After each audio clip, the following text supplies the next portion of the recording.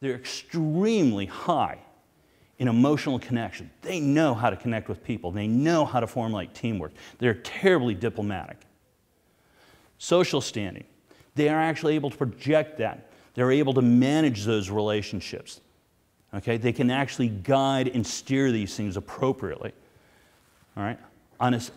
Then on the last one, they also have the ability to have an intimate connection, to develop a really strong grounding in reality and connection with individuals.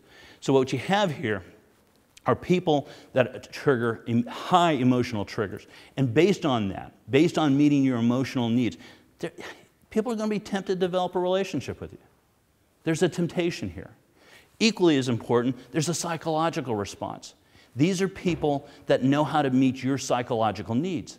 And a lot of people are not complete. A lot of people are damaged. A lot of people have voids. These people will fill that void.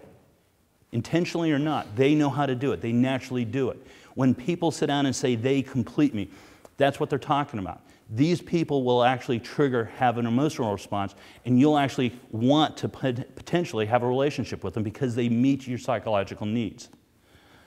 Lastly, and this is an interesting one, they will also meet your intellectual needs. There are a number of people who are incredibly intelligent, and when you share valued ideas, when there's a tremendous connection based on shared values, shared ideas, again, you'll likely want to have a relationship with these individuals. So in many cases in our society, we see people who that have relationships that we may not quite understand, but they're answering this solution. They're answering those questions. Who do we have in the lower right? These people are the direct opposite. These guys are all biological responses. They look fucking amazing. These are gorgeous individuals. They're pretty, all right?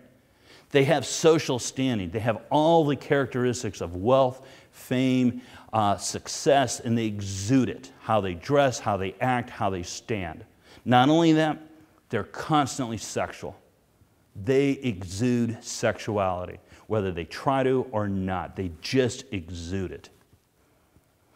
Now, let's go to the very bottom over here. What do you think the bottom looks like, these folks here? We're going to say no immediately. These people exist. All right? They're incredibly low on the social scale, incredibly low on the biological scale. These are God's children. These people need help. They need our compassion. These people are real. All right? For our purposes, when we talk about the sexual marketplaces, we don't go here. This is a protected class of people, all right? In a very real sense. In many ways, they're legally protected. These are people that are not able to enter in contracts, they're not mentally able to, they're just not functional in a way in which we anticipate. Based on that, we're going to protect these people. For the course of this talk and the rest of your lives, we don't go here.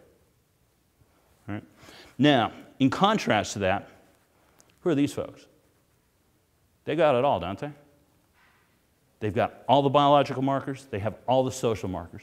This is the human ideal. This is who we want to be. These are people we want to look for, and we want as role models, and we want to aspire to this. There it is. All right? Somewhere within this matrix, within this field, each of you exist. I do too. What I want each of you to do, not right now, don't call it out loud, this is a very personal thing. Put yourself here. Where are you right now? Hold that in your mind. As we go through this presentation, it may shift based on some of the things we talk about.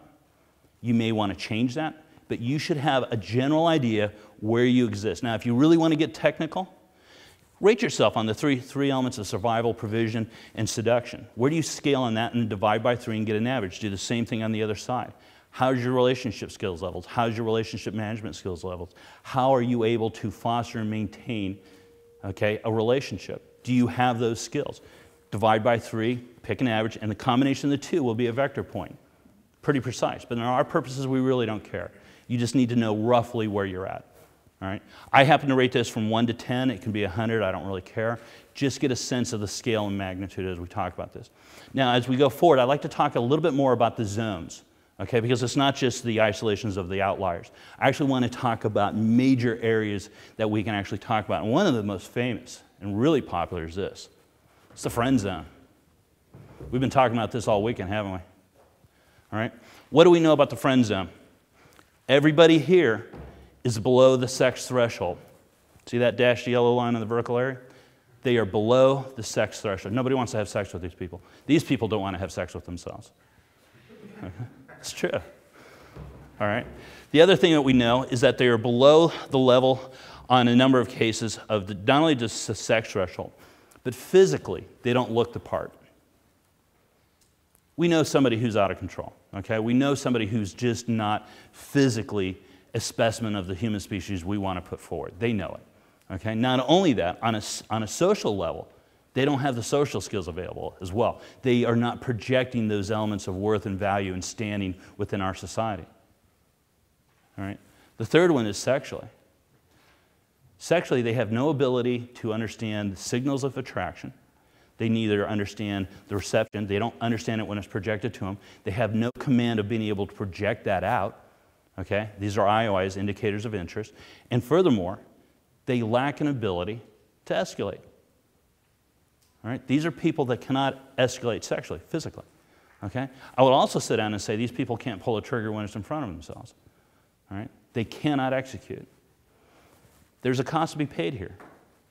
The worst part about it, if you're here because you want to be. You're putting yourself here. That's a sad thing. Let's go to my next favorite one. Douchebags and party girls, all right? This is the opposite end of it. This is the opposite end of it. The difference is these people are getting laid. These people are having sex. They're having sex for a reason. All right? Just like the people over in the friend zone were not getting laid for a reason, these people are getting laid for a reason. All right? And I'm not saying that's the ultimate objective, but there's a tremendous amount of validation that comes with that. All right? They're all above the sexual threshold. But something that needs to be very clearly articulated here, something that's going to kind of slip by very, very quickly, is when we look at the people that exist here, emptiness and charm. Okay, and this is what it is, emptiness and charm. These people are terribly charming, but not very virtuous. Emptiness and charm is associated with what personality types? Sociopaths. Sociopaths and psychopaths. Say it again. Sociopaths and psychopaths. These are fucking dangerous individuals. I'm not kidding. These are dangerous individuals. And you're going to stick your dick in it. Be very careful here. We'll come back to this. All right? Furthermore, these people are unable or unwilling to make social connections. They either don't know how or, God forbid, are unable to. And if they're unable to, they are genetically damaged. And these people exist. They're amongst us. Not here today, but they're out there. Be wary of this. There are monsters in this world, and they exist. And they look and act just like us. Right. Beyond that, they also don't have an ability to exercise control of themselves. They can't help themselves. They actually can't help themselves. It doesn't justify what they do, but they can't help themselves. All right? Crazy will do what crazy's got to do. All right? You can't deny crazy. Crazy will not be denied. That's the worst part about it. It's like the truth. It reveals itself. Crazy will reveal itself. Your key is to fucking listen. Listen and pay attention. It's not just that. See it for what it is. These are scary things. They really are. But this is a little bit of the lay of the land. All right? I happen to like this picture a little bit better. Now we're talking this big area right in here. That's the dating zone. It is the largest zone in this map. And it should be. I think most of us should be dateable. I think most of us should be of a level in which we should be inside this zone. This is where we want to be. All right? It's pretty straightforward.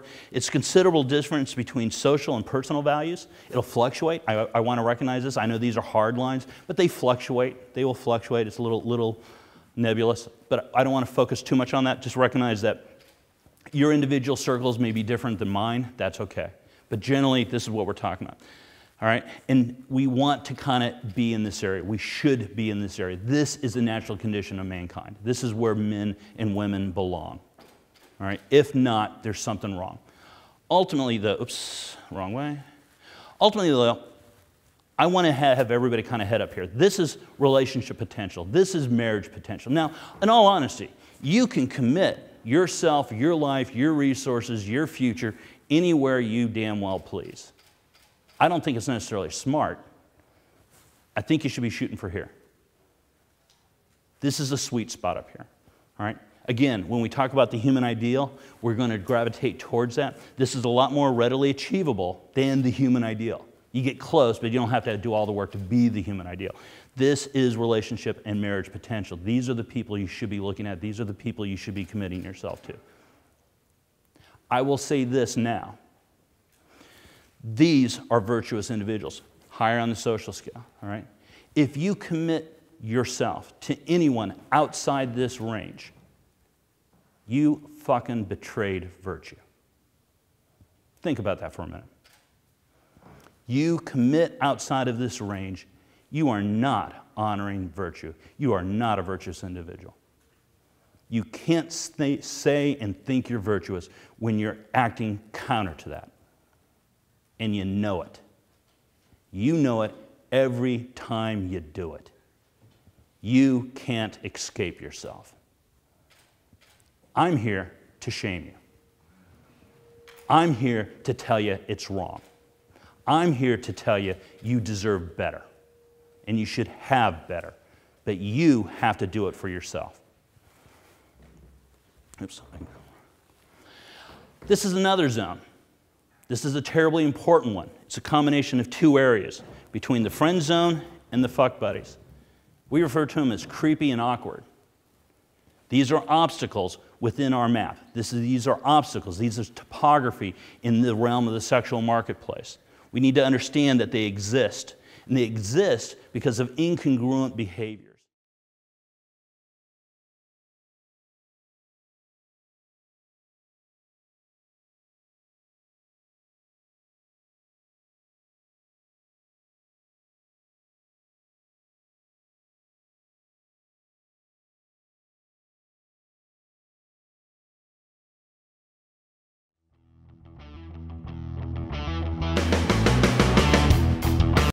Come on the stage, my man.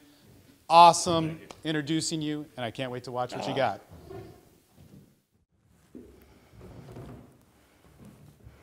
My name is Socrates, and I am here to champion a cause.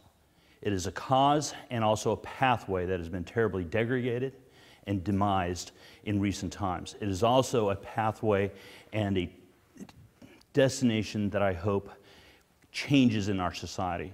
But at this time in life, in where we live, it is immensely a dangerous environment.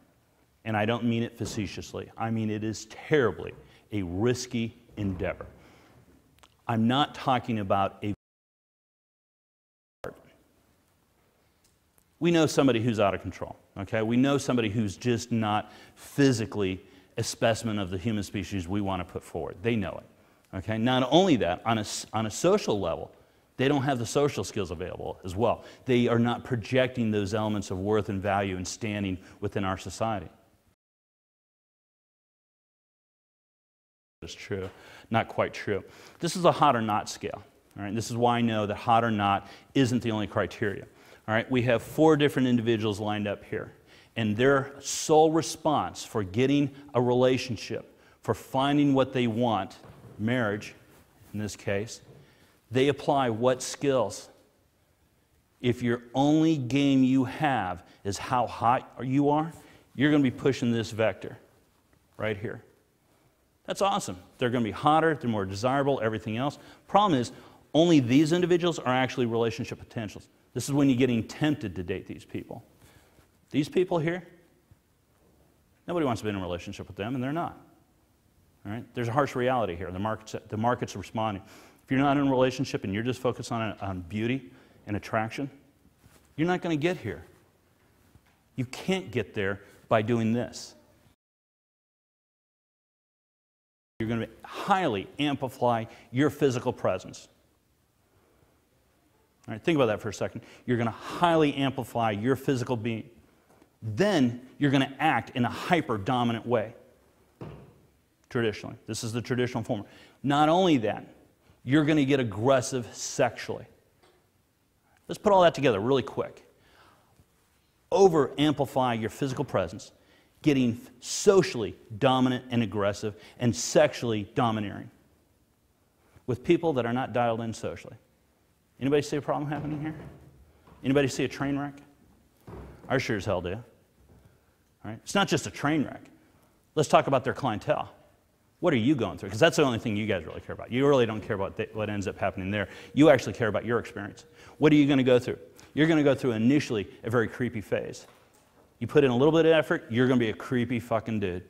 You only put in a small amount of effort, you are going to be creepier than fuck. Okay? Just being honest. Now, nice, there's a degree of reprieve here. See that? Enjoy it.